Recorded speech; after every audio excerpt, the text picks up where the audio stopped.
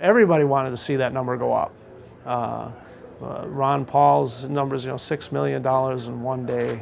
I mean, that's just unbelievable. Tea Party money bomb, so geez, it was kind of a no-brainer that we should do something big in Boston. Faneuil Hall is known as the cradle of liberty, so it was just the perfect spot to have this Boston Tea Party event.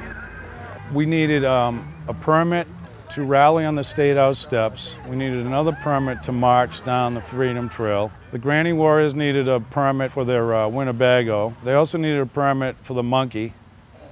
Ultimately, we got no permits and freedom prevailed.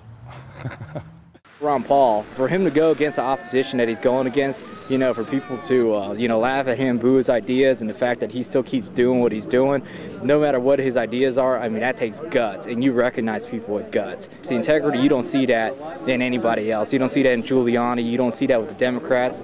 If it weren't for him, I know there's so many people who wouldn't even be interested in the presidential race. So this is a revolution without bullets being fired right now. There is quite a few people in Europe that follow what Ron Paul is doing and support him, and it's not, we are not all socialists in Europe. One of the really appealing things about Ron Paul is that he understands the importance of history. He understands the importance of seeing where you're coming from and of not having the presumption in one generation to toss away the accumulated wisdom of ages.